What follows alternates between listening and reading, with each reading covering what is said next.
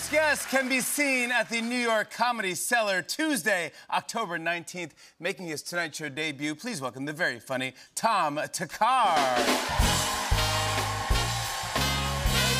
Hey. Oh, my God. Holy moly. Look at you. Oh, my gosh. This is incredible. It's so good to be here. I've been aging rapidly. I've been catching myself just saying old people stuff lately. I was walking down the street the other day and I just heard myself go, "That post office used to be a bank." Who cares? That's not a good story. That sucks. That's an old person's story, you know? They're always telling you stuff like that. They're like, "That pizza place was a spaghetti place before." All right.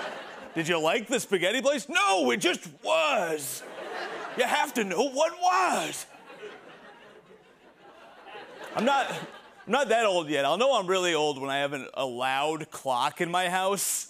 Old people always have the loudest clocks. You stay with an old person, their clock is like bing bong, ding dong, ding dong, bing bong, bong, bong, bong, bong. And then they're always like, "I had trouble sleeping last night." You're like, yeah, I wonder why.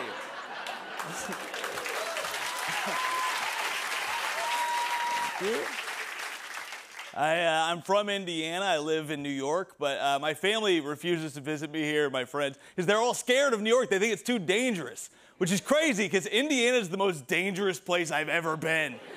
When I was a kid, our main form of entertainment was a trampoline that didn't have the guard net thing around it. Those are like little kid death traps. Every kid hobbles away like, "We lost Jeremy back there, and I'm different now."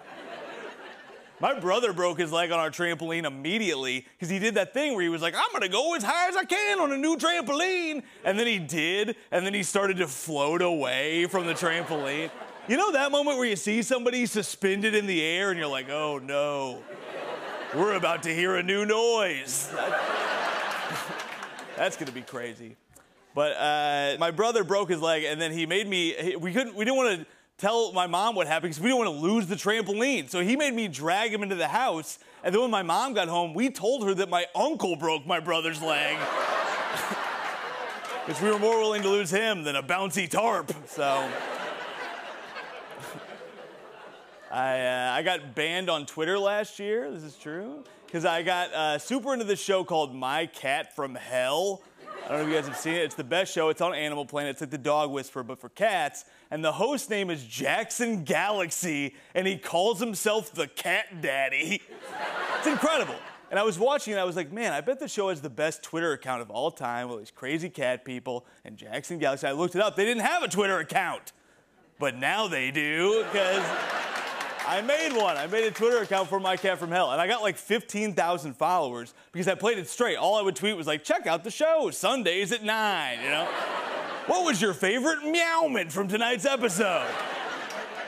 I did that for an entire year, like a psycho, and it was so believable that when people interviewed the host of the show, they'd tag my Twitter account. They'd be like, "Follow him here," and everybody did. And then a year in, I got drunk, and I was like, "Let's burn this thing down," you know? So, my first move was I tweeted out, "Hey, send in a picture of your cat, and I'll give it a rating from 1 to 10. And I got thousands of cat pictures, and I gave them all 3s, and people were so mad. I thought they might think it was funny. They did not. They were like, "How dare you disrespect my cat and my family?" And I was just like, "Hey, I'm sorry your cat's a buttertail. I don't know what you want from me.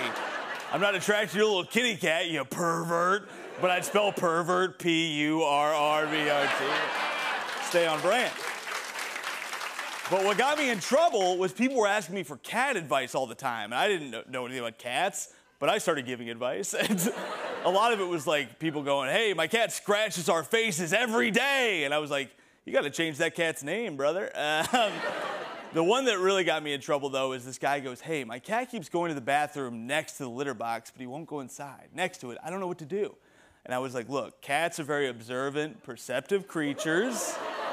Sometimes they need to see you go in the litter box before they know what to do." And right before I got banned, I just saw one tweet from that dude that was like, "This is not working." All right, I'm Tom Thakkar. Thank you guys very much. Hey, that's how you do it, brother. Oh my God, fantastic. Tom Thakkar. He will be at the New York Comedy Cellar Tuesday, October 19th. Hey, hey.